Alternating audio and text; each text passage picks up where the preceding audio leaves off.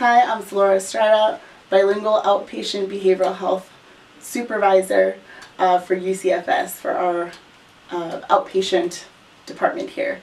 I've been working here for 9.5 years, and I started off as a clinician, unlicensed clinician, got my supervision hours, became licensed, became a half supervisor, half clinician, and now I'm a full supervisor.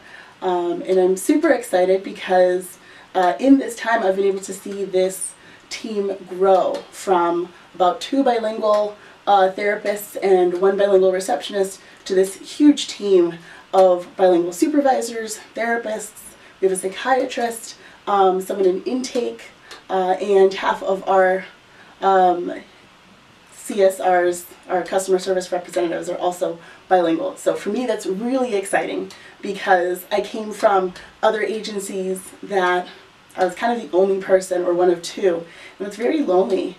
You don't get a lot of support, and here it's the complete opposite. I have support. I feel this team is really much more like a family, and not just from the bilingual clinicians and the bilingual staff, but really from everybody. We like to laugh, we like to make jokes, and that's the kind of stuff that really got me to stay here. I think I probably wouldn't have been able to last at any agency if it's not a good supportive environment. Not just for the people I work with and the people I work for, the clients I serve, but really also from my supervisors.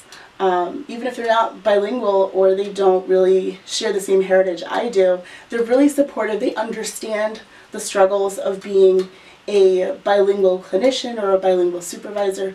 They work on helping break down some of the barriers of the Spanish-speaking community here, and that's really wonderful. So, hope that you would join us. Thanks.